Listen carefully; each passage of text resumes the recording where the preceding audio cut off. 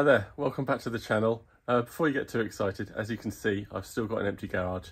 Currently wasting some of the best summer months being able to work out here. But never mind, I'm sure the end result when the car finally comes back from the paint shop will be worth it. So I understand it's been primed and then it'll start getting its top coats. So pretty exciting. I presume we're 3-4 weeks away from it reappearing. So to keep me busy, I've got a couple more steering columns to get up on my website, a couple of E34 non-airbag columns if anyone is interested in those. Apart from that, you know, I'm tidying up all the chromeware that we've got to put back on the car, and of course I've got other things here just to be double checking and tidying up, such as the dashboard, etc.